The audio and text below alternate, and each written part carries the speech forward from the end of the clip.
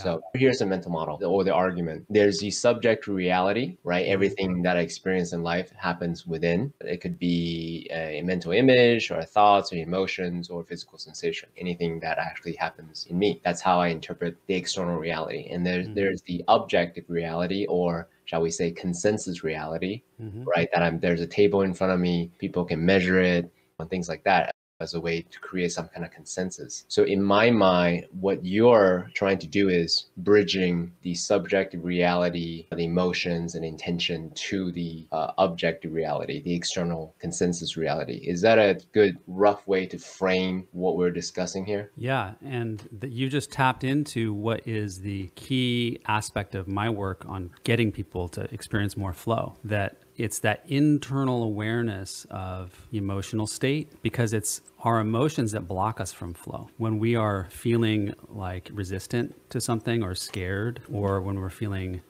angry or resentful, these things stop us from being willing and able to move forward in a way that actually helps us resolve our problems. So if, for instance, if there's a conversation I am afraid to have with somebody because of some grief that I have with them or with this experience in the past, and the opportunity comes up, I'm alone with them, the fear or the grief that I'm avoiding will come in the way of being willing to say something and bring up this conversation. But when we look from the picture of, and this is where it comes into synchronicity and the study of synchronicity, when we look at how do we end up resolving these wounds from the past, how do we end up resolving this grief or this blockage, we do so by re-experiencing it and understanding the feelings we're having and having some new experience, which is different. So the way that we can, if we bring up this difficult subject with somebody and we have a different experience where they're not defensive and they understand what we're saying, and we can resolve things, like permanently resolve. We let go of that pattern. And that involves being able to go with, understand that we have a feeling that's making us resist that, this fear of